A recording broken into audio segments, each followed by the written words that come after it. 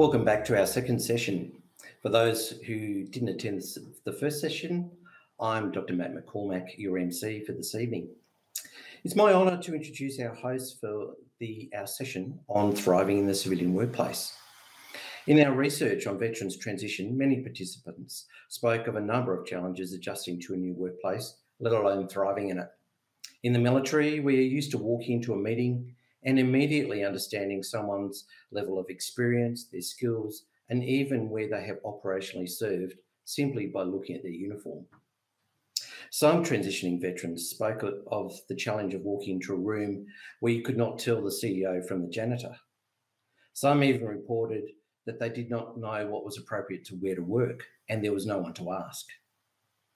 Hosting this session is Brigadier Alison Creagh, AMCSC retired, recognised by Her Majesty the Queen with the award of a Member of the Order of Australia in the General Division, not the Military Division, for her significant service to veterans and their families, and to rowing. Alison was also awarded a Conspicuous Service Cross during her military career. Alison transitioned after 30 years of service from the Australian Regular Army in March 2015. She gives freely of her time, especially to the veterans community. This year, she was recognised as an outstanding Defence Ambassador for the ACT. Alison is a UNSW Canberra alumna, having completed a Graduate Diploma of Management Studies in 1995 and a Master of Defence Studies in 1997. She was awarded the UNSW Alumni Award for Professional Achievement this year. She remains the chair of the ACT Ministerial Advisory Council for Veterans and their families. She's chair of the Board of Governors of Military and Emergency Services Health Australia. President of ACT Rowing. She's also the representative Colonel Commandant of the Royal Australian Corps of Signals and is a judge on the Prime Minister's Veterans Employment Program. All of this is done in addition to her paid work as the chair of the SME Gateway Proprietary Limited. It is great to see you have chosen a quiet retirement, Alison, but we are most grateful to have you hosting our second session this evening, as well as sharing your experience about thriving in the civilian workplace. Thanks, Matt, and it's great to be here tonight. Thanks very much for UNSW for organising this terrific opportunity to share our experiences. I'm coming to you from Ngunnawal country in the heart of Canberra, so terrific to be here tonight and to recognise and acknowledge the traditional custodians of the land in which we meet across Australia.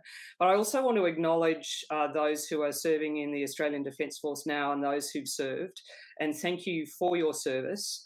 What you do is important and significant, and you make a difference. You should know that, and we're very proud of what you do. And I also want to thank and acknowledge your families who also make a significant contribution. So I'm really pleased that this is called Thriving in the Civilian Workforce, this session, because I think you can thrive. I took a different part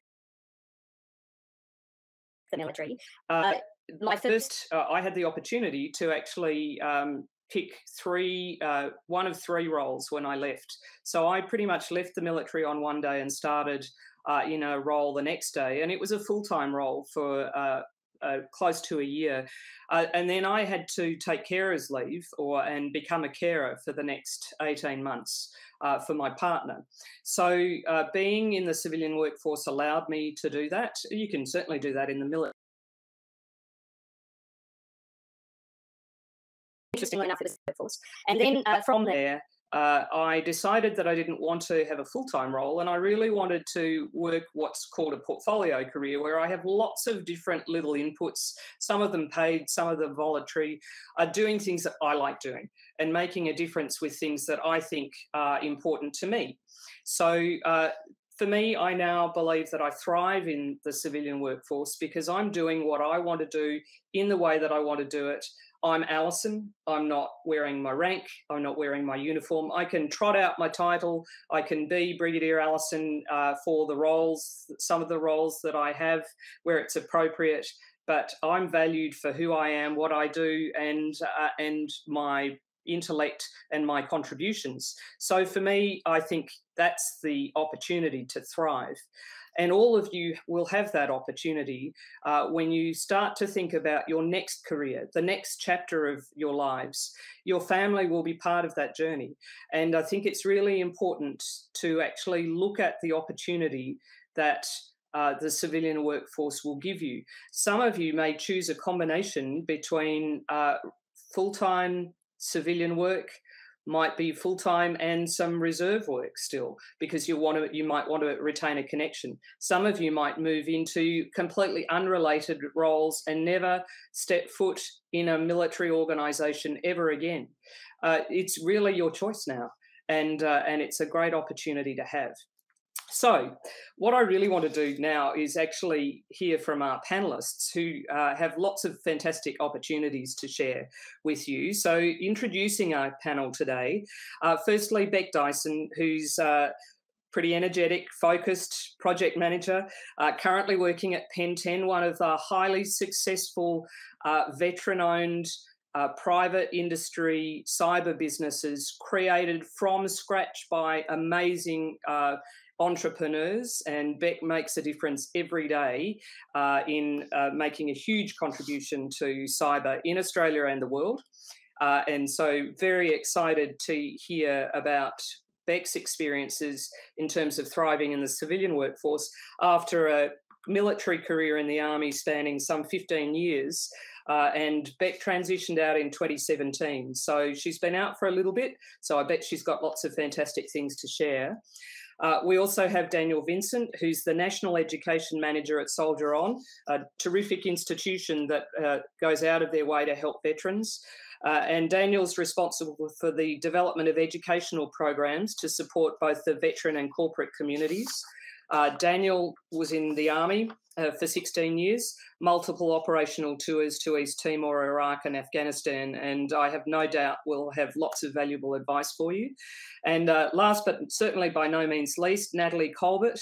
Natalie is an experienced company director like me, founder and owner, entrepreneur of CanPlay, Torrens Early Learning, Urambi Early Learning and the Majura Park Childcare Centre. She's also a member of the Industry Advisory Committee on Veterans Employment. And Natalie served over 18 years in the Royal Australian Air Force. So a wealth of military experience, but amazing experiences for all three of our panellists outside their military backgrounds. So let's get it all started. And I'm going to start with you, I think, Beck. And my first question for all of you, and I'll ask each of you in turn, is I'm really interested to know what you enjoy most about your new civilian work experience, your new civilian environment. Over to you, Beck. Thanks, Alison. That was a really nice introduction. Yeah, I'm really excited to be here to be able to talk to you about some of my experiences in transition and obviously my current job. It has taken a while to get to the point where I can say I am really excited to work at Pen 10 and proud as well. It's a fantastic company, as Alison has already alluded to. And the reason why I like it so much is they are 110% people focused, and it's not just in what they say in their policies. It is, they walk the walk, and, they have every interest of every individual at the company put first. And that means things like completely trusting in every individual. So there's no one looking over your shoulder, making sure that you're online and working, very flexible work arrangements. So, if you do have any personal things going on in your life, as we all do, it's not about shoving it under the carpet and showing up to work and pretending there's nothing going on. They're so supportive, not only with that sort of thing, but also in your own development. And what I found was the difference with Pen 10 compared to anywhere else that I'd worked is I really felt that I had been mentored and guided in my own profession as a project manager, rather than just, trying to show that I knew what I was doing when really I did have a level of learning to do myself. So I actually saw, a progression in my own development, which made me feel so much better about my job and my ability. And it really gave me that confidence that I'd sort of missed when I left the army and had to start sort of from scratch again. Beck, how many roles have you had between when you left the army before you landed the Pen 10 role? So I first got a job as I was leaving with Deloitte as a consultant and in strategy and operations, and the role was in Canberra, but I could work from Melbourne as well. And then I moved on to BCT Solutions, which is another veteran-owned company. They were fantastic. Angus and Batchy, who started that company, are just excellent and really supportive again. However, it was just probably the work side of things where I was working in basically in Russell offices next to people that were in uniform, and I suddenly wasn't in uniform. And yeah, I wanted to feel part of an organisation. I did a very short stint with DFAT, working for myself, contracting, and then landed at Pen 10. And all of those jobs were found through my own network that I had built through my time in defence. It's interesting you say that it took you 3 to 4 jobs before you landed the one that you're most comfortable in. There's actually some data, might be old data now, but it seems on average that it takes veterans about 3 to 4 roles to settle into what they feel they're going to be really nailing. I think that's a bit like a posting cycle. You want to move every couple of years because you're so used to doing it, and then all of a sudden you realise you don't have to shift. And then you land but there's other reasons, of course. Yeah. Thank you. So I'm going to throw to you, Natalie, and ask, what do you enjoy most in your new work environment? I think you've just gone off camera. And back on, sorry, I was just unmuting myself and pressed the wrong button. I think, similar to Beck in so many respects, the thing I like is autonomy. So in the military, we have these incredible experiences behind us and we have amazing teams, but we're very much in a hierarchical structure. Where often you don't get the opportunity to make a lot of decisions for yourself, and what I've really loved is when you get out into the corporate world, you find suddenly that a number of people around you really respect your ability to make decisions. And suddenly you're placed in more leadership positions. And so that's one of the things I've really significantly noted. Did it take you a while to get to that point? How many jobs did you have before you actually hit the sweet spot? I didn't. I actually was really unique. I started my company while I was still serving in the military. I loved my job so much. I was working in CDG as a project manager in aerospace.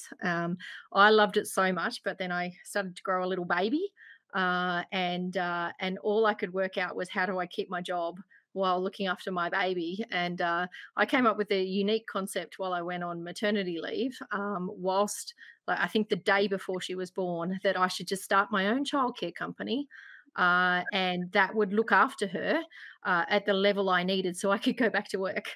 So I'm really quite different in a lot of the experiences. So what I actually did is started the company up during my maternity leave. And then when that ended, I popped her in the childcare, and I went back to my full work from 7 a.m. till 6 o'clock at night, knowing that she was looked after, and that's kind of how I actually did it. So I did it as a double. Really, really different experience. Yeah. So that really emphasises the getting transition ready while you're still in mantra. Yeah. And I actually did that for 6 years. I actually ran my company for 6 years while I was still in. It was only, I guess, when it became a little, the company was expanding and my children were little and they needed me. And it was finally a make or break decision, and I had to make a choice. And I didn't really like making the choice at all. I wanted to stay both, but something had to give, and unfortunately, that was my military career. So That's just amazing, and I'll keep with you for a moment. We've just got a question that says that founding a childcare centre seems like a huge change. How did you use the skills that you had in the military and apply them in this entrepreneurial innovation type environment? In fact, when you read your bio, you've actually really pivoted into something that's quite different. But it's very clear to me that you're using a lot of your latent military skills. yeah, look, everything I did was 100% project management. Businesses, running a business is project management. It is systems engineering 101. It is forming business plans. It is structuring. It is managing people, leading teams, allocating responsibility, being accountable, and being in a leadership role. And that's what I did. I did it on a really random large scale, because I'm such a military person that that's how we operate. Everyone here is nodding heads. We don't fly under the radar. We fly above it. And yeah, so every skill that I had in the military made me the business operator that I was, and every level of confidence and self belief really came through. And I drew on my networks when I first was starting Madeira Park Childcare.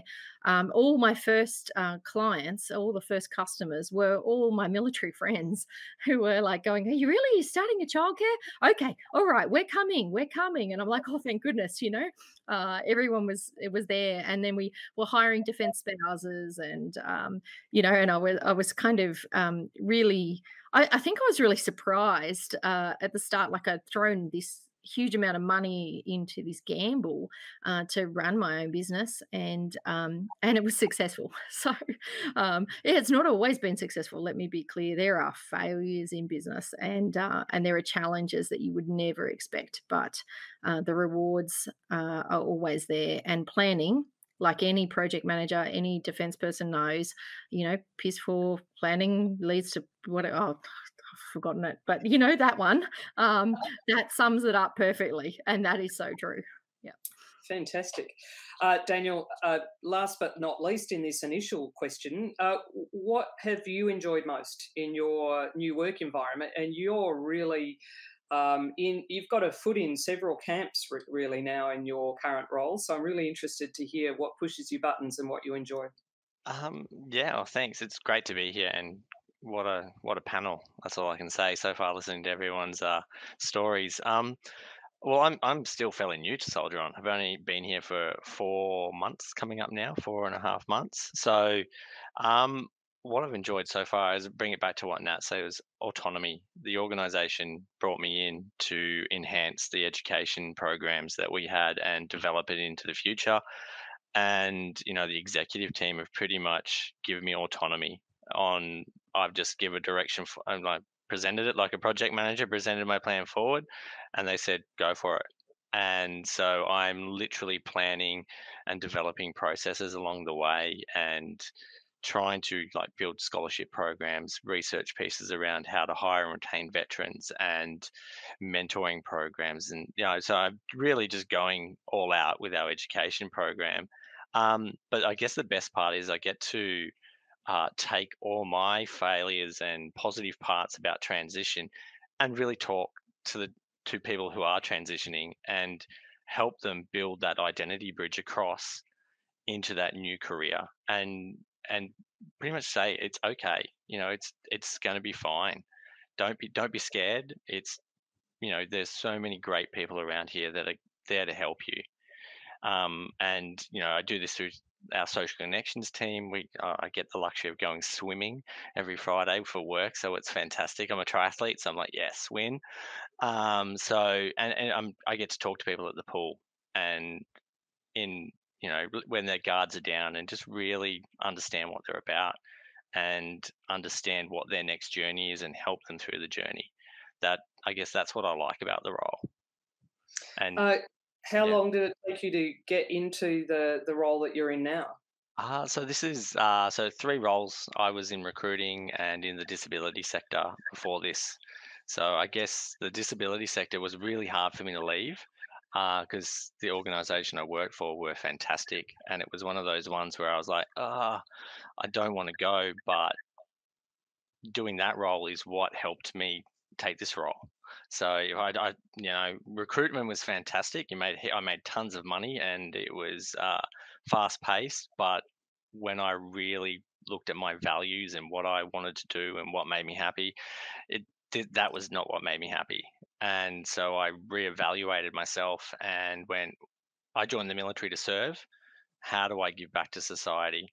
What do I do for society? So I reevaluated and went into the disability sector and said, I want to go help those who are less fortunate than me, and which then made me take a look at myself as a person with my mental health issues, my physical injuries, and I reflected upon myself and said, well, you know, I'm okay if, dealing with some of these people who are judged on first appearance.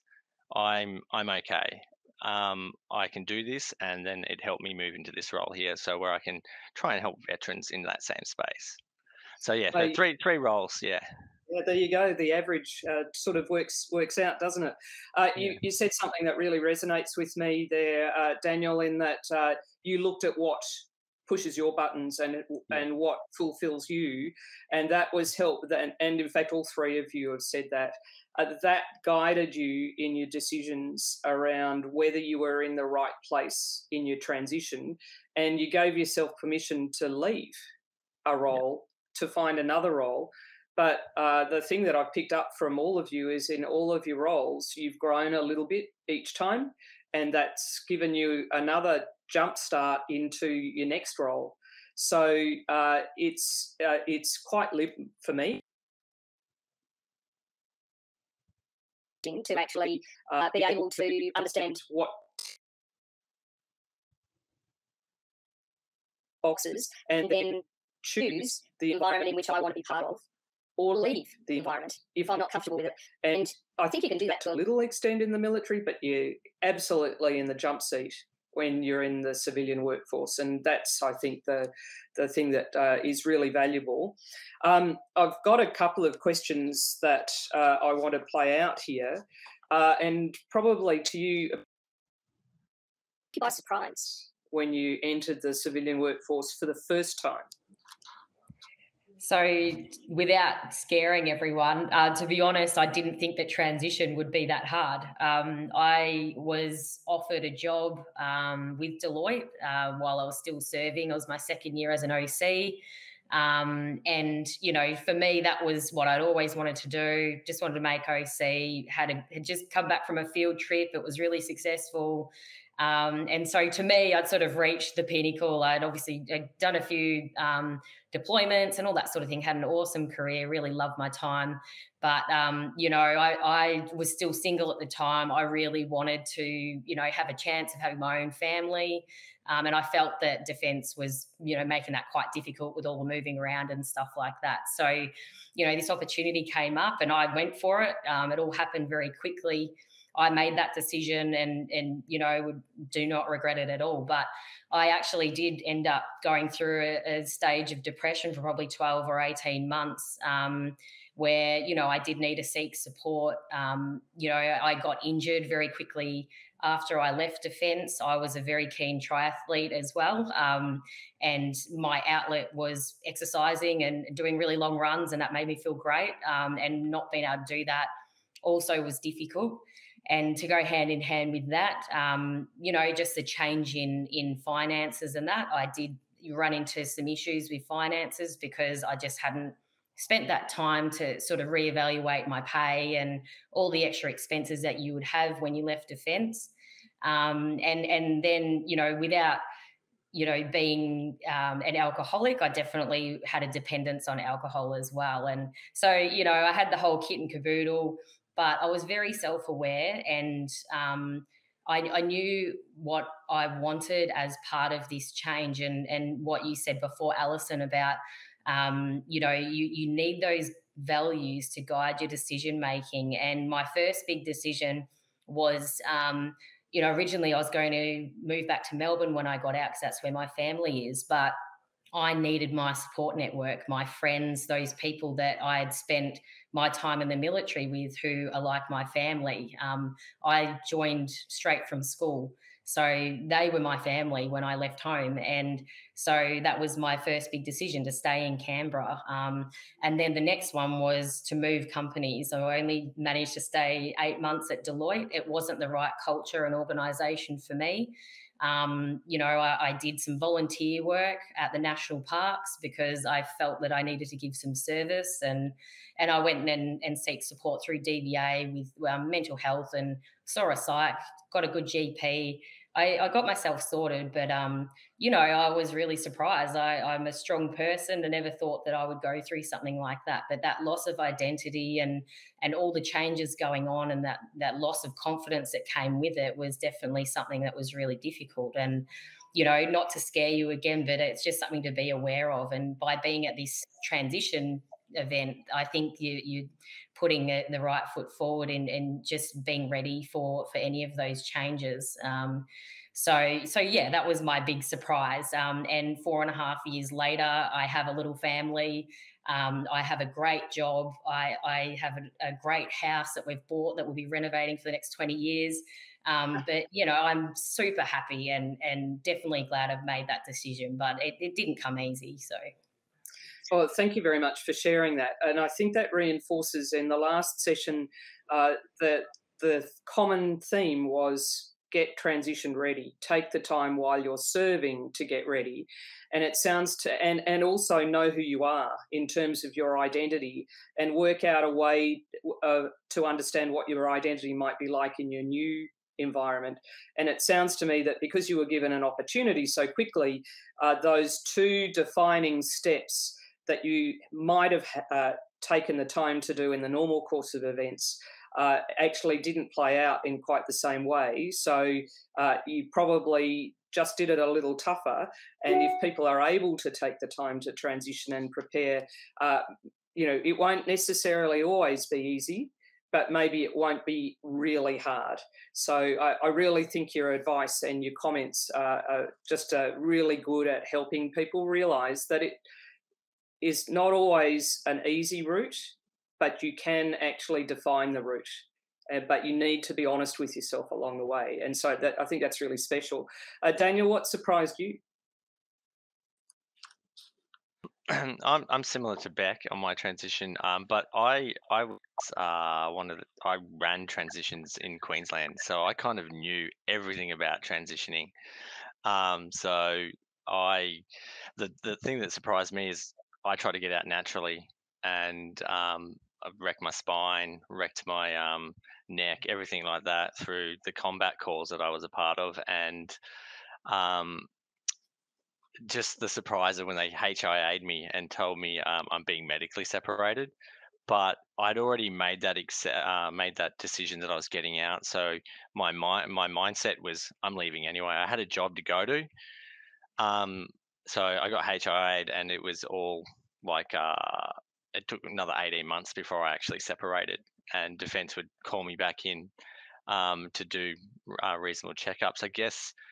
And not to I can see the questions there. What can veterans, what can employers do to support veterans in transitioning? We're working on that. We're working with organisations at the moment. Soldier On is developing a toolkit booklet with a multitude of organisations to develop that, because everybody does amazing things. All these organisations are doing great things. So we're trying to bring it under one umbrella. And so people transitioning out can then go, okay, this is what it's all about. Because my first organisation is just like Beck. I lasted 4 months. It was walking out. I was task orientated, a corporal, 5 tours. I was, okay. I just wanted to do my job. And I was surrounded by people that didn't talk my language, who cared more about eating pizza. And I was like, where am I? And the hardest thing for me was my wife was pretty high up in HR, and I said, how do I resign? What do I do? And she like started laughing at me because, that to her, that was quite easy. So this was a shock to me. I didn't know any of that. How do I leave this job? I don't like it. And then I got headhunted into another firm, and I was like, I don't know what is happening here. Another company wants to hire me. What do I do? And she's like, just resign, walk in, tell them you're leaving. And I was like, okay, because knowing that I'm still transitioning out of defense at this stage, and I'm not completely separated. So I'm like, this is taking 18 months. I'm 4 months in. I'm getting so that was my surprise. Was like, how do I do all of this? And I, luckily I've got a really good wife. She talked me through it. I've got a really good network. They all had a bit of a giggle as well because they've all been out, and they were just like, hey, just walk in and resign, Dan. Just tell them you're leaving. They're probably going to kick you out. And I was like, okay. And that's exactly what happened. They told me to leave, and I was like, what does that mean? What am I allowed to get my lunch from the fridge? Am I allowed to clean my desk? These are all the questions that I'm pretty sure people will be thinking. And I lived it, and I was like, oh, okay. And I like walked out with my bag. I already had a contract in my satchel from the other company, and I walked back up with a signed contract and gave it to that company, and started like 2 days later. So it was a big shock, big culture shock to me. Like, just what is happening here, and trying to understand and navigate all of that. And that's why I bring it back to, let's say, we're trying to get organizations to give us all the good parts, and then speak our language, and then understand what we've done and understand where we come from, and trying to have champions in each organization that they can fall back on and support, and that's where they can go to if they need it. And work with organizations like Soldier On, RSL, and all the other ESOs that are out there. So trying to educate, I'll bring it back to education. So educating yourself to getting out. And the other one is, Alison and Nat have already said it, is transition. If you treat your first day of service as your first day of transition, you'll start to educate yourself all the way through the process, and you'll know what is out there, because nothing is permanent these days. You could break your knee in 6 months of in the military. What happens after that? And they're going to kick you out medically. I faced that early on in my career when I busted my spine up. They were going to medically separate me, and I fought it, and I stayed in. And because I didn't know what was out there, I was 26, infantry soldier, infantry corporal. I was like, man, what's life going to be like out there? So I fought it, and I managed to stay.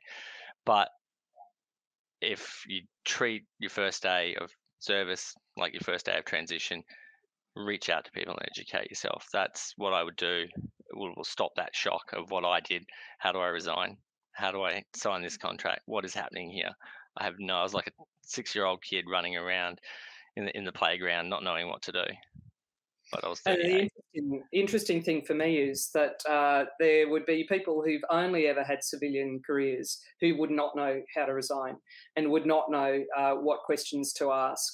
So I guess the comment that I would make to everyone is you're not alone. So you need to surround yourself with people who you can talk to, who actually do have some experience, like your very good wife, Daniel, who basically could give you the advice. So, just as you do with your military mates, where you've got a cohort of people who you trust and relate to and can go to for advice, when you're thinking, when you start to think about who are you,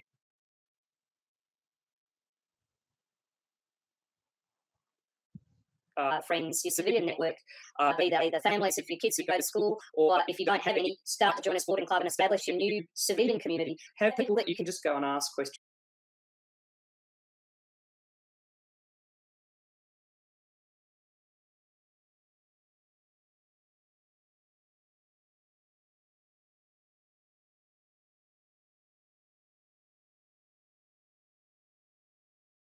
Maybe I could just go ahead and answer that question Alison would have asked me next. For everyone out there, my experience is a bit different to Beck's and Daniel's. And gosh, I love, Daniel, what you said about first day in, thinking about where you're going in the future.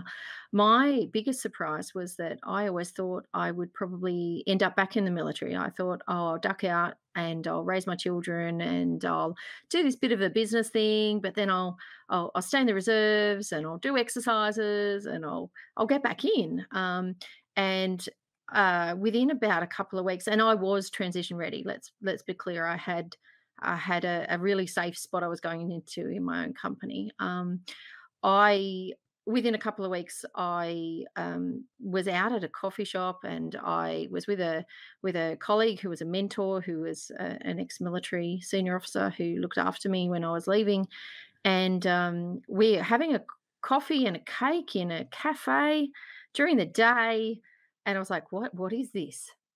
This is, I'm not on the clock. I'm not on anybody's clock. I can actually sit here, not in uniform, with my hair out, and I can relax. So that was a really big thing for me, to sit there and say, oh, actually, I'm really enjoying this, and I'm allowed to enjoy this. I'm allowed to actually say it's the right time to leave, and I've got heaps more I can do in this space, and but it's okay to go. It was the right time to go, and that's a really big thing, to sit there and go, when are you ready? What are you going to do? How are you going to do it? And plot some future ideas, because they're going to change. And I think Alison's made that really clear. And we know that from the Veterans Employment Committee I work on, is that most veterans leave and they undersell themselves in their first couple of jobs, and they try and choose a first job that feels safe, and it's first good opportunity, and it's just like their first soft landing. And then from there, they start to realize what their skills and capabilities and talents are, and they start to realize how well respected they are in the workforce, and what they can do. And they'll work out that the team either is or isn't for them. It is or isn't the fit for them. And it takes a couple of times until you kind of work that out. And that's a bit of a surprise, I think, for most people I know who've gotten out, who've all gone, oh, hang on, actually, I can do something that really works for me. So sorry, Alison, and you're back. I was just answering that question in your absence about what surprised me. And in summary, it was going out for a coffee, and second, how much, the fact is, I've never put my uniform back on, which I just didn't expect at all. Didn't expect. Yeah, 5 years out now, and I'm just no longer a reservist, and I always thought I would be. Yeah. A contribution in a different way. So that's the key. Thanks for holding the fort. I want to tackle some of the questions that we've got on the live Q&A. Really good question. What would you recommend to concentrate on having in your toolkit before you leave? Is it something like preparing for interviews? Is it resume writing? My big tip is think about what you don't like doing now and don't do it ever again. Think about what you like doing now and what pushes you buttons around the environment that you're in, and start to look for organisations that you think might be similar, so that it's and establish your circle of civilian friends to provide you advice on who you are as a person and how they see you, because that'll help you. So they're my tips. What do you reckon, Daniel? What are your tips for a toolkit to get ready? Some very similar to yourself. Educate yourself with as much knowledge of how to transition, what is out there, people that can help you. Bring, as you said, Alison, take this time to really understand what you want to do, because it's like a new lease on life. You get it's like a second chance. You get to move on, and you get to pick what you want to do now. You're not having the military dictate to you what you're going to do, where you're being posted, what you're gonna, what job, what anything. You are now in the driver's seat, and you get to dictate. For resume writing and all that stuff as well, yeah, it's great. Interview prep is fantastic. If you haven't interviewed, like I do it all the time, is I'll do interview prep.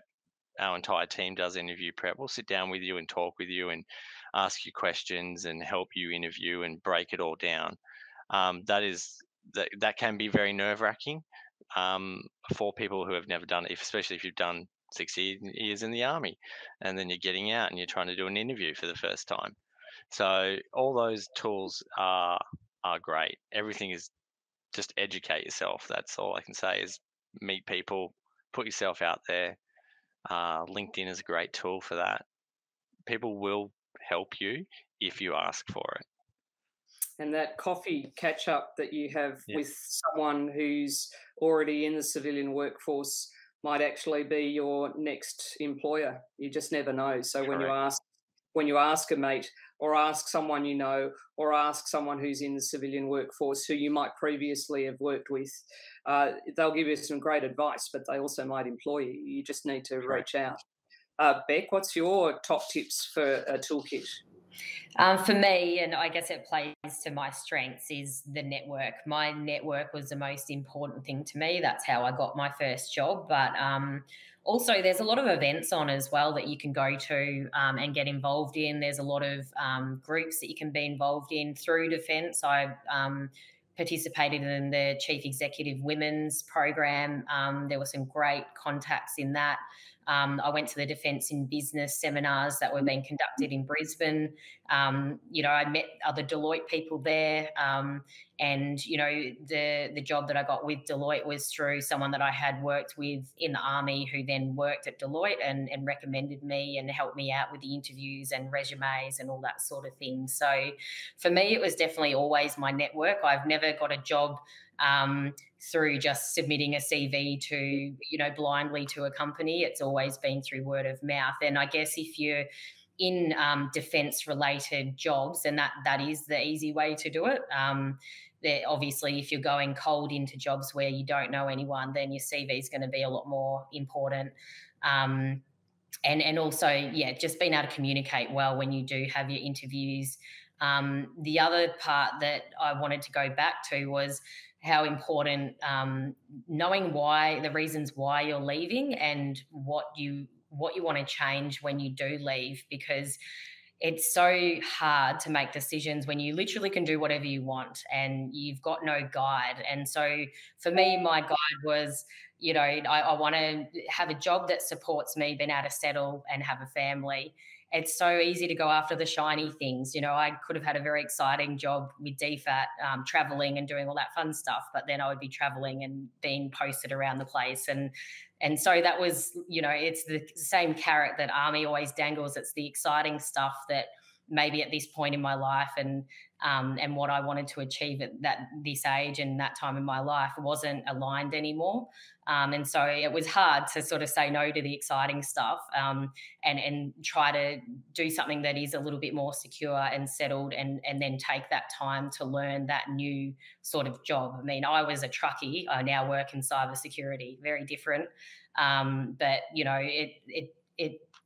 it doesn't mean that, you can't do it. You've got these skills that are very, very valuable to any employer, not just defence-related ones as well. So you've got to remember that. And you'll probably need a few veterans there reminding you of the value of those skills that you do have, because you will undersell yourself. And you've got a security clearance that that people highly value. And you can reskill and retrain, and there are a whole bunch of professional development programs in the military as you're transitioning.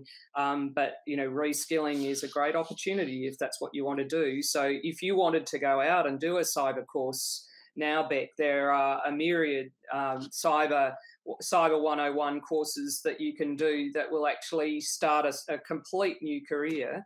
And I think sometimes we just need to have the courage to back ourselves. We so underestimate our capacity, but we survived amazingly in the military. So you sort of wonder why we don't back ourselves more.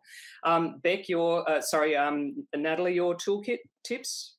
My biggest toolkit is probably having self-confidence. I think for most of the attendees tonight, you probably unconsciously are underselling your skills and capability as you transition out into the workforce.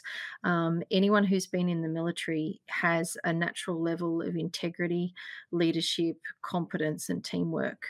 And those things mean that you will thrive in the civilian workforce, which is the whole topic of tonight's discussion. What I find frequently, and I see it all the time, is that a lot of people leaving the Defence Force are a little bit unsure of what they should put on their resumes and how they should say that. Look, on my LinkedIn profile, my first 2 words are military veteran. Because that is something to be incredibly proud of, and it does resonate really well in the civilian workforce. Don't feel that you don't have all these skills because you can't write a resume that says that you've done these things. Daniel, as a corporal in the infantry, is an incredible leader of people. He's got HR skills, leadership skills, organisation, time management, dedication, integrity. Back in her military career, and Alison the same, incredible achievements in project management and leadership of people. And that goes into every single job you will ever do. So if you write your resume and you go into an interview, put that first. What you have. You are reliable. You are full of integrity. You are capable, and you will be an asset to any workplace you go into. So that's the first tool you need, is yourself, is to be confident of who you are, and don't feel that you can't go into a really diverse field and make incredible achievements, because you can. And there are so many organisations out there. I'm going to give a shout to Daniel with Soldier On. They are doing incredible things with people leaving the military. So are the RSL organisations. There are so many people out there who want to help you to be your best self as you leave. At that time when you're ready to go, you can continue to be so successful. And there's a lot of people who will be mentors and support and guidance for you, and telling you that you've got this, you can do this, and you're gonna be awesome at it. So that's all I really wanted to say, because I know we're coming towards the end. And the veteran employee, the veteran employer tick, a lot of businesses now will show that on their website. So there's a couple of questions around, how do they know whether there's good veteran employment programs in a business? Look for the veteran employer tick, because they've got to meet some thresholds to actually get that tick. There's a whole federal government initiative around veteran employment. Natalie's part of that process to help inform and generate good quality outcomes for veterans, to actually show that we're valuable.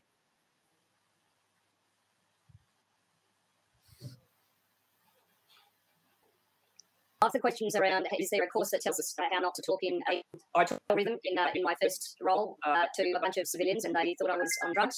So I think there isn't a course. I think you've got to test and adjust a little bit, and you'll quickly work out what resonates with them. But some of the language that we have in the military is really portable when we talk about leadership and synchronizing and coordinating and leading and caring about our people and how we work with our people. That translates perfectly every time. So looks like we might have lost Daniel very briefly, but in sort of 15 seconds or less, Beck, what is the one piece of advice you want to give to our listeners around thriving in the workplace, in the civilian workplace, thriving in their new environment? Surrounding yourself with a strong support network of some veterans and some existing defence people. Thank you. And you, Beck? Oh, sorry, you, Natalie. I keep doing that. It's terrible. That's all right. Beck and I are really similar. And in that respect, I'd say do surround yourself with a team of people you can call on. Find a mentor. There are so many organisations who want to help you. I've certainly mentored a heap of really diverse people as they've been leaving the military, and I'm always delighted to. And you'll find so many people who want to help you. And then when the times are tricky, they're there for you, and they will tell you what to wear. Because I saw there was a question about, what do I wear to the interview? How do I handle the interview? Look, Soldier On and all these great organisations that you'll see during your transition, they're there, and they will walk you through and hold your hand and help you out. And if it doesn't work, they'll help you into the next career as well. I've almost got a civilian uniform where I wear the time. It's quite interesting how I haven't even broken that cycle. Really apologise to those people who I haven't quite nailed all the questions on. There's a question around what academic groups can you get involved in if you wish to undertake higher education. Get in touch